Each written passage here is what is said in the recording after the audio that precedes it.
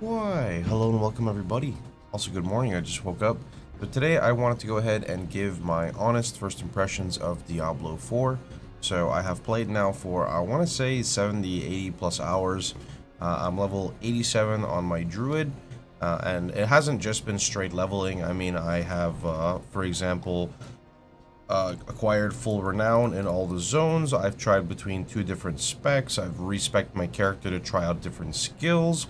I have, what else? I have farmed a shit ton of hell tides. I know about the capstone dungeons. I have messed around quite a bit on the Paragon board, as anyone would who's high level. I've involved myself in quite a bit of crafting. I've farmed a lot of unique items. I've tested different forms of defensive layers, so I've kind of gotten my fingers a little bit gritty when it comes to Diablo 4. Of course, there is still more, but I figured I've played it enough that I feel I can kind of give my opinion on the game. So far, up until now, I would say I would honestly give this one of the highest ratings I would ever give a game by and that would basically be like an 8.5 out of 10. I genuinely loved the leveling experience. I played Druid from the very beginning, did not really feel that bad. Even though the skill tree is really shallow right here, a lot of the customization doesn't come from the skill tree. It comes from the itemization on your gear, the aspects you're using, aspects being kind of like these unique effects, and then just a whole bunch of other stuff, right? So during the leveling period, I would say it is a little bit slow and tedious, but I'll be honest, I like that style. I don't like when I play a game and I just roll my finger across my keyboard and I'm getting new skills so fast that I can't even put them on my hotbar because of how fast I'm leveling, right? I really enjoy the slower progression. However, let's keep talking about that. So I really enjoyed the first level 1 to 50. I was still kind of discovering the game there, but really once you hit your first capstone dungeon, and the capstone dungeon, essentially what it does is it allows you to bump up your world tier difficulty after you have completed it. Now the reason that this is such a big thing is world tier difficulty kind of governs how difficult the game is and the items that can drop. I'm actually trying to go there right now, but I'm not sure what's going on. Let's see here. So that would be in Vashad. I always lose myself here and forget where these towns are. Let's see if I can end up finding it here so I can show you where. Oh, here we go, Vashad. Yeah. So after you complete the first capstone dungeon and you end up going to the next difficulty, that is when you start to unlock what is known as hell tides. And hell tides are really interesting because when you're normally just kind of playing through the game, you'll find like a little event and you can go and do it, and you get these things called obols, which are similar to blood shards, and you can gamble them. However, when you get to world tier 3, you get this thing called a hell tide, and it's literally like the whole zone is corrupted, and it will pick two zones that are adjacent. The monsters are a lot more, they feel a lot more aggressive. They really try to like mob you, and there are events in there as well. In general, it was just like a very dangerous threat, which made me want to overcome it, right? Whenever I struggle in a video game, that's where I want to overcome, and that's where the game becomes more enjoyable for me. It also introduced some form of target farming, where there are these chests around the map where you farm the Helltide currency and you can open them. So it gives you a sense of direction, you know, okay, is my weapon shit, let me go farm weapon things in Helltides, etc. And then I learned that there are these more secretive parts in Helltides, but that's irrelevant. Then, you've got your world bosses. I feel like I wanted more from the world bosses. World bosses at this point just die in 30 seconds. Kind of a cool event to play with other players, but really they just die in quite literally 30 seconds. And then you get these things called nightmares. So these nightmare sigils are quite literally maps in Path of Exile. Overall, they're pretty fun. You know, it's exactly like Path of Exile. Each sigil has its own layout, and each layout does not always actually have a boss. These are more objective focused, and then you can see here you get one positive affix and a bunch of negative affixes. So just like if you're playing Path of Exile Righteous Fire, right? What do? I look for monsters drain your resource. Let's see if there's one that I can find here. Here's one like 60% less critical strike damage, spacebar, and that means it's junked and I break it down. So yeah, I mean overall I will say with all the stuff in the game, I loved it. I had a great experience. However, this has started to change when I got to about level 82, 83. So what I noticed is that at around level 82, 83, the gear I was getting was not really getting stronger. prior, it was always getting stronger. When I first started playing, you had your normal gear. As you get higher level, I believe the item power of the gear goes up. When you first break that capstone dungeon and you get into tier 3, you start getting sacred items. Sacred items have, let's say, like a 20 to 30% overall stat boost on everything. Then you're trying to get your character in full sacreds, and then the game feels really good. And then you break into the next one, which is world tier 4, and you're like, oh man, what drops here? And you get ancestral pieces, and you're like, oh, okay, this is pretty cool, right? I'm trying to get ancestral on everything. So ancestral, for example, like you can get up to like +4 on your gloves, right? And it's just cool, right? The power creep is good. And then it just kind of plummets, it just stops. And I think it has something to do with the level scaling is really fantastic up until the mid 80s, and then something weird kind of just happens where you don't really feel like the item power on your gear is going up at all, which means monsters are outscaling. Well, the thing is I don't really care about the monsters getting stronger. I care about me getting stronger with the monsters, and the source of like the feeling of the gear power creep was starting to fade, and it just felt more so I was grinding to get my Paragon points, which is cool and all, but I would like a little bit more incentive. And I was also grinding to just get like better stats on my gear, which is basically what is motivating me to keep on pushing. However, moving into the next or the first season, this is something I would like to see addressed, right? I don't want that feeling to go away, and I think a lot of content creators or people who have hit this level are kind of in the same experience, right? It's pretty much just about refining your build at this point, whereas I feel refining should be a lot closer to like level 100 more than anything. Overall though, I am still very happy. So like I said, I enjoyed the whole way through. I'm a guy who doesn't care much about graphics, and I don't care much about lore, and I don't really care about cutscenes. So if you take those 3 elements out, those are like the 3 things Blizzard focuses on the most.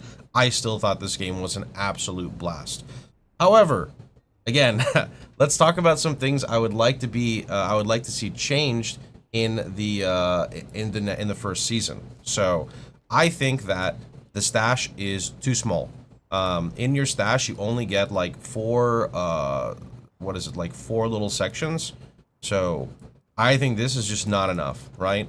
Like half of this stash is my gems, and yeah, I could keep upgrading them, but like they drop like this, right? The thing is you're going to want to save perfect rolled legendaries for potentially switching a build, right? So that's already 1 tab done. Then this tab is like gear from my other spec, right? And then other items I might use for that spec. And then this tab was other aspects that I pulled off that are not maybe perfect, but are still pretty good. And then this tab was like potential upgrades for my current character along with unique items that I've found. And that's just, it doesn't feel like enough, right? On top of that, you can't search in here. There's not really any way to like highlight what you want. So a little bit wonky, right? So definitely some stash quality of life. Gems need their own stackable inventory. When you are fighting monsters and killing bosses and doing these events, they drop loot, and typically what you're going to do is you're going to stand there and you're going to go click, click, click, click, click, click, click, click, click, click, click, and then you open your inventory and you have all these broken gems, and then you're just like trash, trash, trash, trash, trash. It's just very annoying. It's unnecessary, right? Especially when a gem takes up the same exact inventory space as your two-handed weapon. You think to yourself, how does that happen, right? So that's one thing. Loot filter. Loot filter. As I am a big PoE guy, I think this game is in dire need of a loot filter. It can even just be something simple, right? Allow us to filter off normal items, sacred items, ancestral items. That way when we're at ancestral, we could turn off normal and sacred, and keep on sacred if you want money, but turn off the normal and magic and etc. So that way it feels a lot better. If they want to go even more in depth, they could split it by base. So I'm looking for only two-handed swords, I'm looking for gloves, etc. I think that would be a lot more enjoyable for the grind. A lot of people who are playing this game want to just grind, but we keep getting halted. And this actually comes into another one that I forgot to put in, which is your gold. So majority of gold is actually picked up by picking up items and then vendoring those items to the shop. That's okay, but the problem is to re-roll some of my gear, like my body armor, it cost me 3 million gold. For clearing a nightmare like tier 50 dungeon, you get like 15k, like 15k. But to re-roll my body armor, it cost me 3 mil. So what this means is that majority of your gold is actually acquired by literally picking picking up rares and then vendoring them. But I feel like it should be the other way around. I feel like majority of the money should either be dropped during the high tier content or acquired as a bonus for doing the content, not necessarily picking up trash and then vendoring it. I just think that's a little backwards. If they want to stick with it, that's totally fine. It just seems a little bit weird, right? So like this is literally, if I were to enchant, it is quite literally, sorry, 3.8 million gold. I know you can't. Let me see if I can turn off the text here. 1 second. Or are we sub goal off? 3.8 million GP to reroll this. Okay. Next, what do we have here? Give info on reroll probability on what stats can roll on the occultist. So this guy's the occultist right here, and basically what that means is when you take this piece off and you click enchant, and I click reroll on this, I don't actually know what the outcome is. Yeah, I can remember and memorize stuff, but it would just be nice to see what can actually roll, because I'll be honest, man, you start losing faith when you put 25 million GP into your chess piece and you say, I know it can roll this stat, I have seen it before, but it just does not pop up. It just feels really bad, right? Okay, next up, expand aspect inventory and allow searching. So this is your aspect inventory. This is kind of like what I was talking about with the stash, but you don't know what is what, and they even have different colors, and the different colors are actually supposed to be based off of the tier. So like you have sacred, you have ancestral, but they don't actually do anything. They literally don't do anything. There's no difference. So this feels like it was kind of rushed. I would like to see something here. Someone else even offered a bit of info, which I don't know if is good, but basically anytime you extract it and make it like this, it should just go into its own inventory that is infinitely stackable, because you're spending the money to do this. You're picking up the item off the floor, and then you're going to spend money to slap it on something else. I don't understand the limitation here, right? This is all just to make our build go. It would suck so much if you wanted to switch to a different build and you told yourself, oh, I didn't pick up that random garbage unique or, you know, random garbage legendary because I didn't have enough space in my stash. Whew. Some more coffee. 1 second, boys. In a game where trading is so limited, I don't see why they want to limit this inventory. Okay, allow us to sort our glyphs because no one uses the blue ones. So this has to do with the Paragon tree, where basically if I go to my Paragon tree here, these down here, you can't like move them and you can't sort them at all. I would like to, I don't know, do something where I could just like right click and favorite the ones I use, so I don't have to look at all these other like poo-poo ones, because they just kind of clog the inventory whenever I'm upgrading and stuff. At the end of the campaign, allow us to get a reward to choose one drop-only aspect. So what this means is there are aspects you can farm in a dungeon. So when you are playing through the game and you basically like highlight over a dungeon, like say, let's pick a good one. Like say this little one right here. When you go and do this dungeon, you permanently unlock the ability to craft this like stat right here, right? The lucky hit while Call of the Ancients is on your action bar, etc. To do that, you can go to your Codex of Power here and you can actually pull it. So anything that's here is infinite. However, it always gives you a minimum roll. And I don't think there's anything wrong with that. I think that's fine, right? I think that's good because like if you're trying to switch your build, or maybe you just started playing and you don't want to rely on legendary drops, you can quite literally farm the dungeon, or not even farm, run it one time, and then you can pull this aspect off of your codex and attach it onto your gear. However, this does not encompass all of the aspects. These are only ones that you can farm in a dungeon and acquire. There are some that are drop only. The ones that are drop only, the way you will find them is quite literally drop only. So what I was suggesting is when you finish the campaign, maybe they allow you to pull one drop-only codex. It can even be minimum roll, it does not matter, just to allow people to get their build set up. So a big common one, for example, is the shockwave aspect for Pulverize. I've had people tell me they're upwards of level 70 and they have never seen this. And that just feels kind of a bit bad, because it's not like your build is overpowered if you have that. It's quite literally like this is your build, right? It's not the most rare item in the world. People are just getting very unlucky. So I don't think there's anything wrong with allowing players to really kind of play the build that they want early on in the campaign, or sorry, early on into the game, right? Entering like World Tier 3 and World Tier 4. I don't think there's anything wrong with that. Also, that item is probably going to be irrelevant in like 20, 30 levels anyway. So they're just basically getting a taste of what they want to play.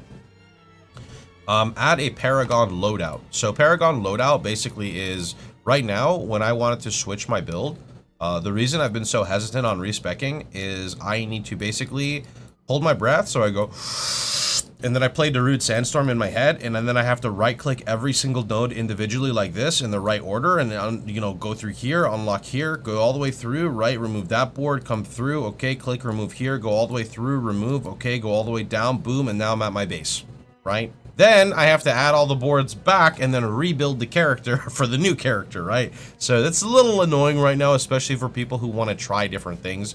So I would really like if there's a Paragon board loadout, and even if it costs you money to switch, I don't really care because you have to spend money to switch your Paragon anyway, right? So either that or just having another Paragon board would be fantastic. Okay, why does gambling with Obel sometimes give me gear at minus 20 levels? So this is a weird one. I'll be like level 87, and what Obels are these little things you get for running events. And if you go to the mysterious vendor here, the mysterious vendor will actually sell you gear, kind of like blood shards in Path of Exile, right? So, or not Path of Exile, in Diablo 3 with, what is it, Kadala? Yeah, Kadala. Okay. So if I go over here, you can actually gamble bases. Now, one thing I have noticed is sometimes there'll be like a shine. So this is like ancestral and this is like sacred.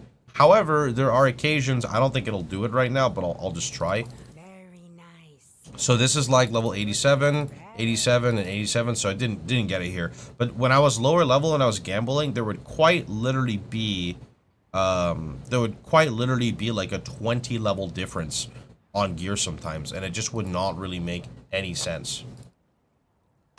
Okay, let's see what else we have. Please add an option to lock gear since we have an option to junk gear. So basically what this means is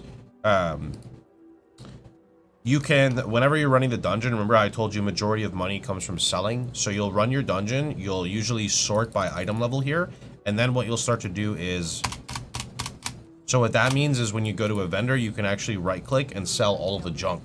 Problem is, right now, what you would basically be doing is if you have an item that you like, you'll hold it to the side, and then you might accidentally sell it later. Because you have an option to junk, but you don't have an option to lock.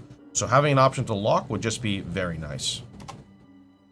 Alright, and then the last one, this is the one I talked about, which is the thing I don't understand. Why does gear scaling stop after level 85 plus? Why not make gear? And then this is just a, you know, a little effort to kind of understand. I don't know. I'm just more so curious, right? Why not make gear scale off monster? So Nightmare level 100 equals level 150 mobs, right? It doesn't have to be that way. I mean, obviously that would introduce immense power creep. It just feels weird that the character scaling kind of stops at level 80 something because it just really trivializes the joy of progressing your character and getting stronger, right? Because as you go through Nightmares, the monsters literally go up to level 150, but I don't think the gear gets better. Maybe it gets more consistent with its item power. I'm not 100% sure. So anyway, that's pretty much all I wanted to let you guys know. So far, I'm still having a lot of fun in Diablo 4, but I'm not sure how much longer I will be playing it. However, I'm very excited to play the first actual season. Now that Blizzard has kind of met my expectations, right? Going into D4, my expectations were I don't even know what this game is going to be. It's by Blizzard KEKW. But now that there is a really good foundation, I'm expecting a lot from the next season, or the first season. And if it doesn't pay out, boy, will I have an angry rant video. But anyway, that's pretty much about it. So I'm going to catch you guys all later. Thanks everyone so much for watching. Hope you guys enjoyed the video. If you did, please feel free to like, share, and subscribe. And don't forget you can catch me streaming live every day at twitch.tv/Pohx. See you guys all tomorrow.